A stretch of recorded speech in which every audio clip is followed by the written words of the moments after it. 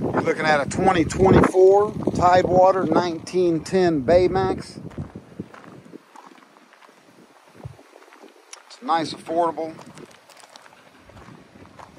dry, well-riding bay boat.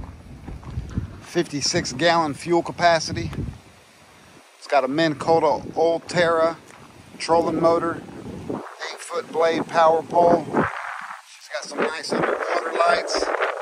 Powerful 150 horsepower Mercury engine, almost said Yamaha. Little Atlas jack plate. She's got 2 live wells, a 20-gallon in the rear, and she's got a 10-gallon forward of the console. Nice insulated fish box, rod lockers, speakers, Garmin GPS, all the goodies. JL audio, stereo system, and a nice bimini top.